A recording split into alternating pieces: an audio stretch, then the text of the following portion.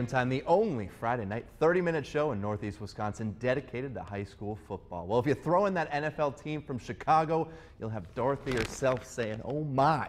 It's Lions and Tigers squaring off tonight in our game of the week. The Lions, the longtime kings of the conference, but they have a contender tonight. They squared off in our Game Time game of the week, and that would be the 8th-ranked team in our Fox 11 Top 11, Chilton. They bring in the Tigers to the Lions and Tigers equation. Brillion, never easy to beat at home. Might be underdogs, but they're still tough. Elliot Piepenberg always knows how to run the ball in that Pete Kittle-led attack.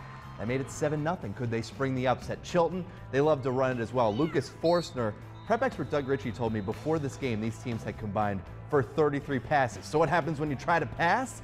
Well, Isaac Nadler for Brillion comes up with the sack, but Chilton, that running attack is tough to stop. Jared Wagner going around the left side, waiting patiently, finds his way inside the pylon to take the lead.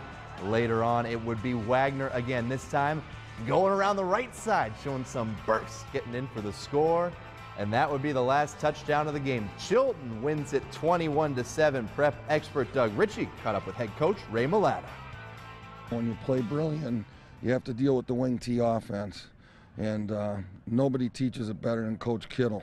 And then they sprinkle in some of the Army formation things and the jet sweep stuff. So they're really an efficient offense. I know they've only scored 12 points a game or whatever, but they move the ball. And so they always scare you that way. You know, this was a big game for both teams.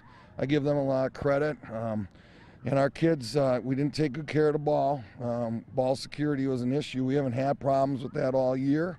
And we're very fortunate actually to overcome those mistakes and still get out of here with a win. Anybody's fortunate to get a win.